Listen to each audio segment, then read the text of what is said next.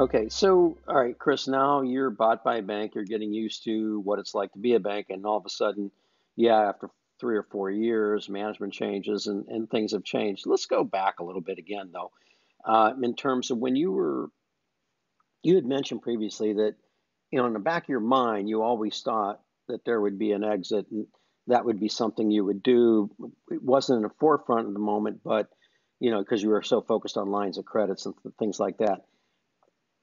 What did that look like? If listeners here, viewers are, who are brokers and moving to lessors, what what did that look like? What did you do different than you wouldn't have done if you weren't thinking about the exit?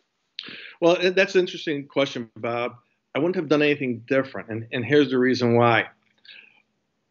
We knew once you started looking for lines of credit, the systems that we had to have in place, the reports we would have to be able to print out on a quarterly basis, the tax returns we had to give out.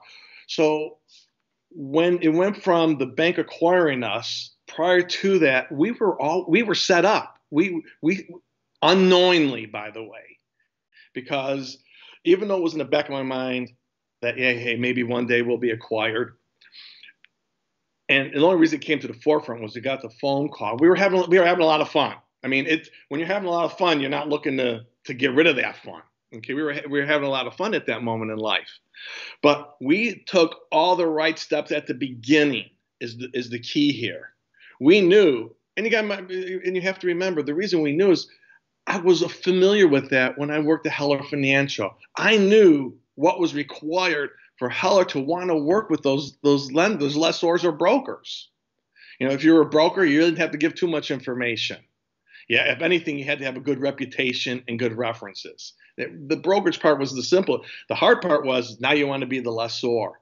Since I already had knowledge of that, I knew at the beginning what we needed to do. I mean, literally, we went and started out with a logo. We worked on our logo. Presentation of your logo was important to us.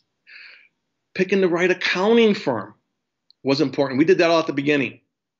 And we didn't. As a broker, we were paying Laventhal and Horwath. If you remember that name, they went down. They were. I think it was called the Big Ten at that moment in life, right, or Big Eight. I can't remember now. But they were one of the biggest accounting firms in the country, and we chose them for that reason. A bank will talk to us. They know that we're dealing with a top-notch accounting firm, and that's how we did it.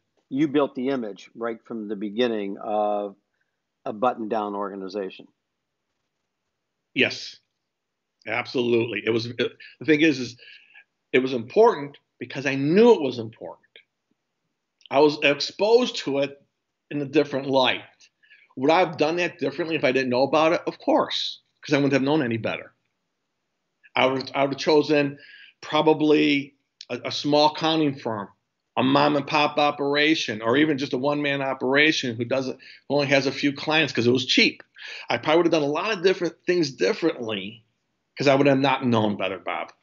Okay. Okay. I mean, that's the truth of the matter. That's the truth of the matter.